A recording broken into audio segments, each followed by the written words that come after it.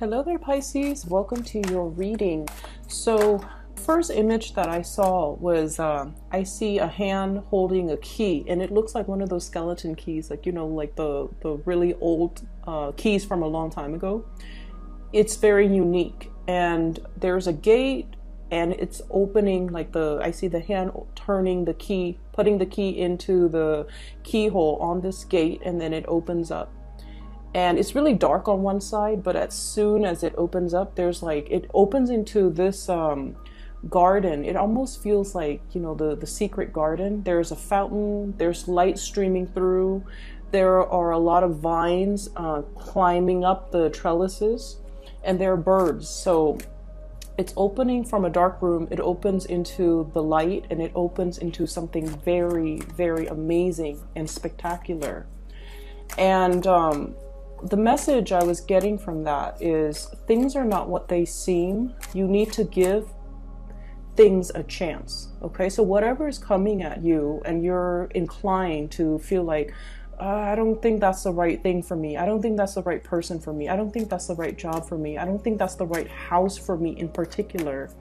I don't think that's the right situation for me. And you're kind of nodding your head at it, mainly because it doesn't really fit your expectations.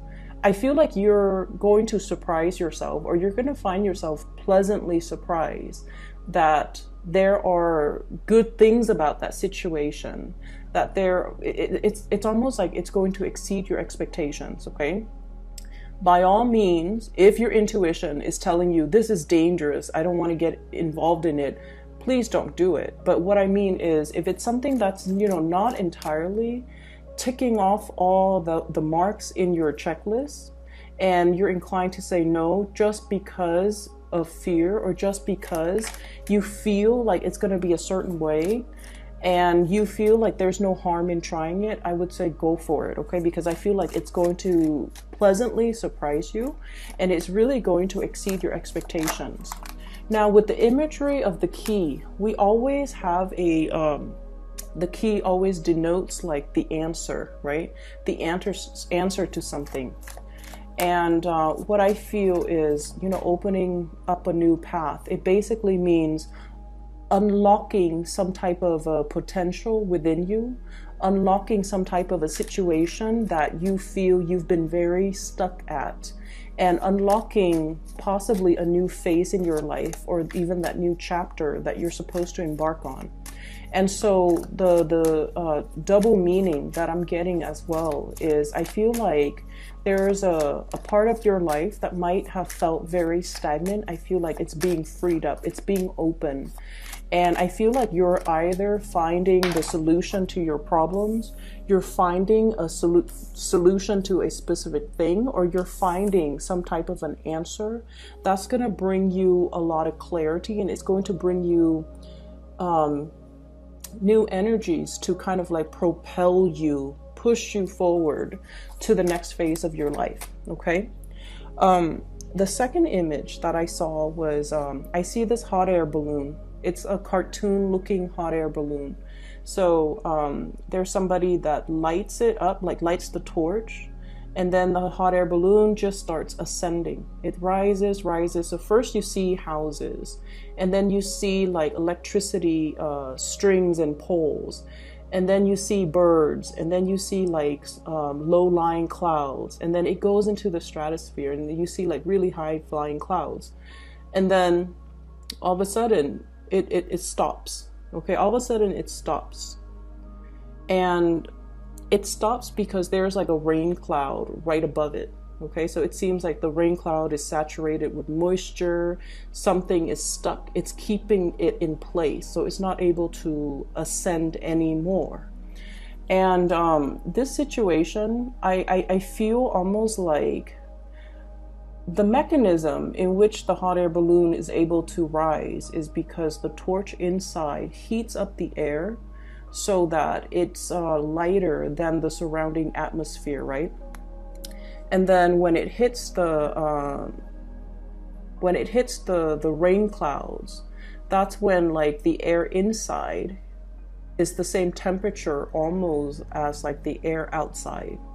And so there's a situation here where I feel like losing steam, losing momentum, or a situation where somebody is like taking the wind out of your sails. Naysayers, you know, that concept comes up. And then I almost feel like you're capable of so much more. You're capable of, you know, really living to your true potential. And I feel like for many of you, there's this concept about being cognizant of people or situations or even self-limiting beliefs that have really held you back in the past. And you're possibly even confronted with it again because, you know, we are heading into the Mercury retrograde period. I believe from the 5th of March until the 23rd, roughly, it runs for about 3 weeks, where you're re-encountering or encountering again a situation where it really took the winds out of your sails. It, you know, it might have been like an obstacle. You felt like your life was going to go one way, and then that situation just plopped down right in front of you, and you had to make very, very, very swift changes at a very, very short amount of time in order to accommodate. And I feel like in a way, it's one of those sliding door moments that, you know, no matter how old you are, you always think back to that pivotal moment in time. And you're just like, what if I had taken a different route? What if I had taken a different path? What if I had done things differently? I wonder what my life, the trajectory of my life would have looked like right now. And so you always think back at that moment where you were like kind of at the apex, or, you know, you felt like life could go no wrong. And then something like that kind of plops itself, you know, I'm thinking like the glass ceiling, where you feel like you couldn't ascend any longer. And then I also feel like, you know, this is something is happening this month that might trigger a memory or a situation very similar to that incident, or something might be brought to light about that incident, and it's coming back again. A lot of the times, you know, patterns repeat and cycles repeat, and especially old circumstances, old people come back into the picture so that we can do things differently, so that we can, you know, learn from the past and make a different set of decisions related to that situation. Okay, so that's what I feel here. I was doing the Virgo reading and for the beginning of March. And if you have any Virgo in your chart, like Sun, Moon, Rising, Venus even, I would recommend that you watch that, especially if you have a Virgo moon. And Virgo is your polar opposite, and that's why I'm bringing up the Virgo reading. The Virgo reading was a lot about developing to our full potential, being self-sufficient. And I feel like this, there's something here that brings you back to a moment in time where you felt like you were on course to developing to your full potential, okay? I feel for many of you, it could be, you know, wanting to pursue higher education. Bachelor's degree, master's degree, graduate degree, like a PhD, a law degree, a doctorate degree, something significant, very, very significant. And then something happened, possibly for some of you guys, pregnancies, possibly being in a relationship where you had to cater to the partner. So, you know, like I felt like something kind of derailed your plans, okay? And then I also feel like it's like a missed opportunities. That's what it feels like. And then you always think back at that moment in time and you're longing for the good old days, or you are longing for that situation to the opportunity to present itself again, because you're like, I would do things so differently this time around. That's what it feels like to me. And then I'm also sensing as well with the Virgo reading, the whole concept about we are all here because we are expected to develop to our full potential. And basically what that means is to be better and better and better versions of ourselves by learning from past mistakes, by learning from mistakes that other people make, by always striving and improving and aiming for excellence.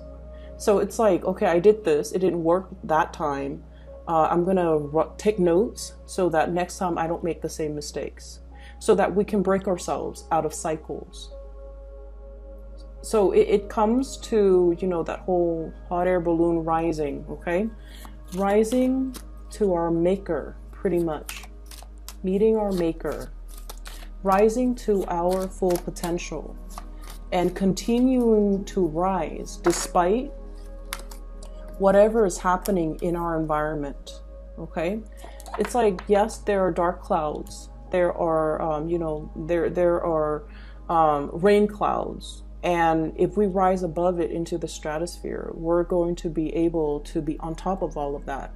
And those drops of rain, the lightning, the thunder, the scary parts aren't going to touch us. So we need to keep rising. We need to, you know, turn on that torch, keep going and keep progressing. Okay. So let's talk about the reading for the remainder of this month. Once again, I want to wish you all a very, very happy birthday. Happy solar return. And I like this reading. I like the way that it is coming out, and I like the imagery presented, okay? So first off, I feel like there are situations in your life here where I definitely see you're dealing with somebody who is a little bit of a talker, okay? Somebody that is promises a lot, promises like your wildest dreams. And I almost feel like there's a situation here where you put a lot of faith and a lot of stock in this person, okay? And then I also feel, and the person shows up here as a magician. This is, from this deck, this is someone who's a player, okay, from this deck. So this is someone with a glass of martini in his hands. He's got 4 arms. And he's, you know, got all the elements. So it's almost like someone who's a social chameleon, a life of the party. They can be everything to everybody, okay? So I feel like there's a little bit of a player vibe here, but what I'm sensing overall is I feel like you've got somebody that is really charming, who is like, they're such a social chameleon. And they're such great orators that they convince other people. Like they're very good at persuasion. They're very good at arguments. They're very good at winning an argument. They're very good at painting you a really rosy picture. And what I feel is, for many of you in the past, you might have put a lot of stock in this person. You might have believed every word that they told you. You might have, you know, put a lot of hopes and a lot of dreams and a lot of wishes in this person. And then I also feel like, in a way, they painted such a beautiful picture. It was full of promise. It was just full of magic that, you know, as romantic and as highly romanticized as you are, you're inclined to believe them, because I feel, in a way, it's almost like it was such a convincing argument. It was such a rosy image. It was just so full of magic and just like out of this world that you bought the fantasy. And I don't blame you for it.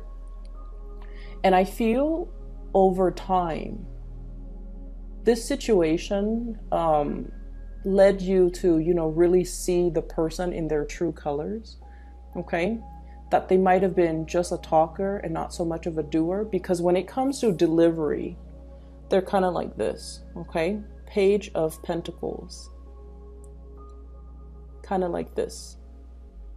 They gave like little pieces of scraps here and there, but they never brought 100% to the table. Everything that was promised, I feel like it was just all airs. It was all a front, and it was all just mediocre. It didn't live up to your expectations. It didn't live up to the reality of whatever it was that they verbally promised. And I also feel like they have a lot, or I feel like they have a lot, or they might have hyped up the fact that they have a lot. But the bottom line is, I feel like they kept it to themselves. Okay. And so I see you have, moved yourself away from this situation. We have here the Death card. Okay, moving on. And whatever it was that they promised you, you realize at the end of the day that you had to be the one in charge of your own destiny, that you had to be the one to create things, that things weren't going to come through from another person. And I feel like you were in the process of learning to be self-sufficient, learning to take care of all of your needs and not having to rely on another person. So whatever this situation was, it revealed to you how potentially dependent you can be on another person. It also revealed to you that a lot of the times you could have been very naive and fallen into, the rosy picture because you wanted to believe. This person was full of magic. You wanted to believe in that magic. So it wasn't like they strung you along and led you down this path. I feel like it took two to tango, right? And so it's like, it's not the fault here you're realizing is I shouldn't have blamed that person, because I feel like you felt you contributed to being, blindly walked down this rosy garden path and realize at the end of the day that, you were left empty-handed. And I feel like this was a very karmic relationship because your energy changed, okay? You were this Queen of Cups, like hopelessly, madly, I feel like in a way, like idealistic. And then you transform. You became this Queen of Swords, where you became a lot more skeptical, where you became a lot more like, oh yeah, why don't you show me concrete evidence? And so there was a major transformation within you. Okay. And I feel like you were very upset with this person, but you never had a chance to voice your anger, voice your frustration. Because I feel like with a lot of Pisces, harsh words, you understand that harsh words cut really, really, really deep. And you're not a confrontational type of a person.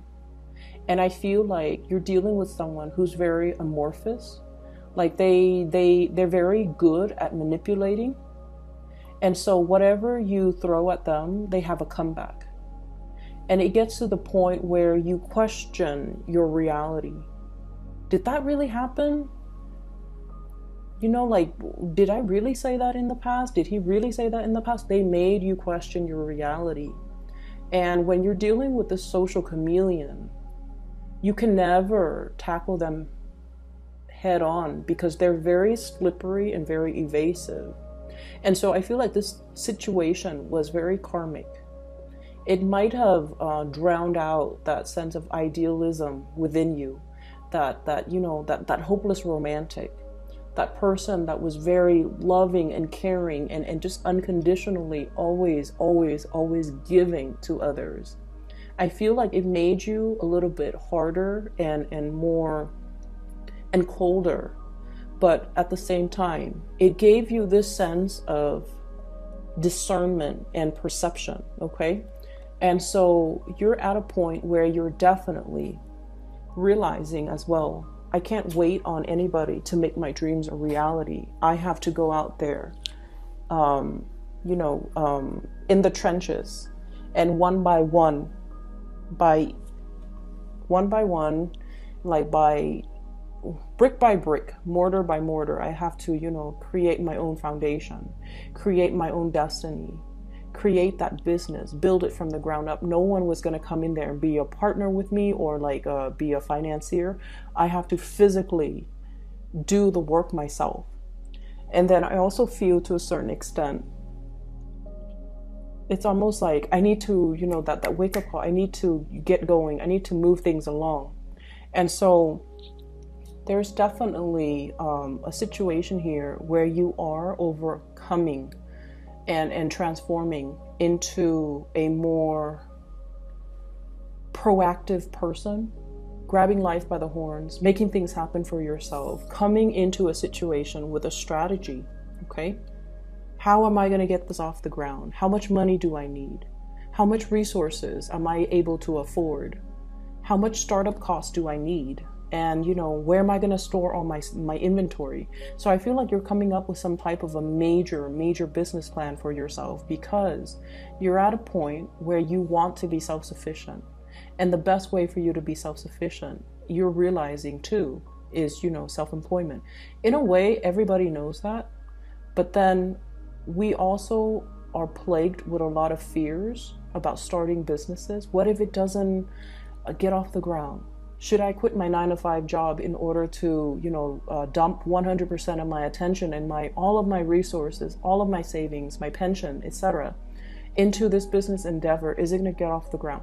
So I feel like there's a lot of fears here. You've always had really creative ideas to make money, but they were always kept as side projects, little hobbies here and there, you know. You never felt like you could manifest it and make it a reality. But what I'm seeing here with this card, it is about manifesting too, if we're looking at this as your energy. The magician, the manifester, the person with all the skills and the capabilities, all they needed was some type of a solid business plan. Not a business partner, not somebody, not a consultant, not somebody to come in and help you. They just needed to be a little bit more rational, to kind of like have a strategy, to put pen to paper and come up with a business proposal, a business plan, to sit there and crunch the numbers, to do the things that the Queen of Cups might not be very good at, because she's artsy, she's creative, she gets distracted too. You know, she's like holding this bowl, but she's looking at the fish. So like, it's not something that this energy is comfortable with, but it's a very comfortable realm for this type of an energy. And you have already transformed into this type of an energy. All it takes for you is to come up with that concrete plan, start laying the foundation, pentacle by pentacle, and not limit yourself. Whatever didn't work out in the past, 10 of Swords, whatever situation didn't work out in the past, you can't let this be that rain cloud hovering over you and disallowing you from ascending and developing towards your full potential. And I feel like there's a sense here about, I can't do it alone. I'm just one person. It's all very scary, foreign territory to me. I don't really know how to do it. You know, being the nurturer is like my field of expertise, but now this is like cutthroat business world. How am I going to be able to manage? So I feel like you're really plagued with that self-doubt, that anxiety, that sense of like, oh no, last time I tried to do it, it didn't work out too well. So you're really overcoming this. And you're moving towards this self-employment, okay? This is the flying over, overcoming your financial worries, okay? Flying over financial problems. And especially when it comes to independence, this is one of the most independent person in the deck. It indicates somebody that is able to harvest all the things, their investments are the things that are generating them money. And as a result of it, they have a lot of leisure time. They can take vacation, they can take trips, and all of their pentacles are growing in the garden. So it's like, it's a state of financial independence. Okay. So many of you are at a point where you're finally able to jump into this situation because you're no longer letting your fears hold you back. Because you're learning from the past as well, and you're figuring out, and you're definitely a lot more strategic. I'm seeing that. I'm also sensing as well, there's a whole concept about learning, okay? The Page of Coins, Page of Pentacles, is sort of like the student, okay? If this were a person, they would kind of like be an undergrad student in like business, accounting, finance, something related to, you know, managing money, managing assets, managing personnel, even human resources. So they would be like learning how to do accounting, how to create a spreadsheet, how to come up with a business proposal, how to start something from like small scale, like a cottage industry, and then growing it really, really, really big to the point where it becomes self-sufficient.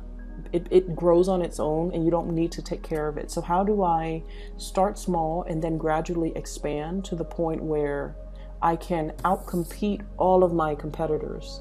So the Five of Wands is greatly about competition, okay? So I feel like many of you are thinking about that, like outcompeting all of my competitors.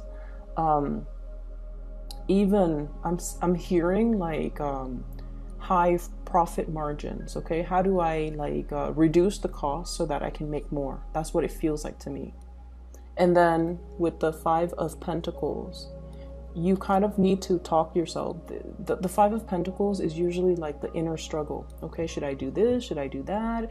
On the one hand, if I did this, it's going to lead to this outcome. So in the end, you're kind of like pulled in different directions because you're telling yourself, something happened in the past. I don't really believe my capabilities. I was wrong with my assessment in the past. And you're letting that situation color the potential of what something could be now. So keep in mind that, you know, the retrograde energy does bring about old people from our past, old situations, previous ways of doing, patterns, cycles. It's bringing all of these things to light so that we can realize, you know what, this is in the past and I need to lay it to rest. And that's why you have such big transformative cards that indicates letting go, death, transition. It can't be revived. We have to let it go. We can't resuscitate it anymore. And then we have to come into a better sense of our emotional state needs to be a lot more balanced. We need to draw back our energy and focus on us and focus on whatever it is that we're trying to nourish and grow. Whatever you're holding in the palms of your hands, this is the thing that your 100% focus needs to be devoted on, because that's what you're trying to grow. Not all the limiting fears, the other thoughts that are racing through your head. Am I good enough? Am I capable enough? And moving from that vantage point, going forward, you're going to have a lot of success, okay? This is one of the best cards in the deck, and it denotes worldly success, getting recognition, being on center stage, and especially when it comes overall to like outshining your competitors, being chosen, getting a win, getting like a major win, getting recognition. And once again, you know, that whole concept about the win in your sails, okay? Somebody like poked holes in your sails once upon a time. You've mended your sails. You've mended your sails. And now you're getting that second wind, okay? So I feel like there's going to be a lot of progression moving forward very, very quickly. And I feel like the opportunity is there, but you can't really sit on the sidelines for too long. You kind of have to be quick on the uptake, okay? This is kind of like ruminating, overthinking, overanalyzing an emotional situation. And the emotional situation, I feel like what it boils down to here is, I feel like some of you might be comfortable in a work environment and you're seriously thinking about self-employment, and you're not 100% sure if it's like, you know, should I leave this job? I like my coworkers. I like the people that I work with. Should I leave the safety nest of that situation and jump into something? And especially if you've had some disappointments in the past, it's hard to overcome that and believe that you can succeed. But I feel like you have a lot of success coming into the picture. And then I also feel like, you know, you're going through a very transformative phase where you're looking at situations very skeptically. You're looking at people very skeptically. So if somebody's coming back from your past, an ex potentially with this Magician, this is someone who's a little bit slimy and manipulative. And I feel like he or she is very good at deflecting, okay, deflecting problems. They come waltzing in as if nothing has ever happened, as if they didn't do anything wrong, as if it's all in your head. And I feel like you're getting a little bit sassy with this person. Okay, you're just going to be like, I want to hear what he or she has to say. I want to hear what ridiculous excuses they're coming up with, because I feel like, you know, before you might have bought the charade, you might have bought the story, but now you're turning into this Queen of Swords where you know how to make that comeback. You know what to dish out. You're no longer naive. You're no longer blinded, I feel. Okay. So this is a really, really good, you know, second half of the month. And I know that we had the beginning of the month, the reading was a little bit challenging. And so I feel like moving forward, you have everything at your disposal to make the situation a lot better, developing to your full potential, mending the sails, you know, mending the holes in your sails so that you can propel yourself and accelerate yourself towards a lot more success, a lot more self-sufficiency, a lot more financial independence as well. And all of this is coming by through your own hard work and through your own sense of planning and logic and strategy. Okay, so I hope the reading is helpful for you guys. I'm really happy to see this, and have a wonderful, wonderful rest of March. For those who are looking for a private reading, or you're trying to find somebody who could read for you, I highly recommend. I have a psychic that I've regularly consulted with within the past 2 years. Her name is Bridget. She's based out of California, and I've included her scheduling website in the description box below. All right, so if you're interested in booking a reading, I highly recommend her. So just give it a try. Okay, I'll talk to you guys soon. Have a wonderful, wonderful birthday time. Take care.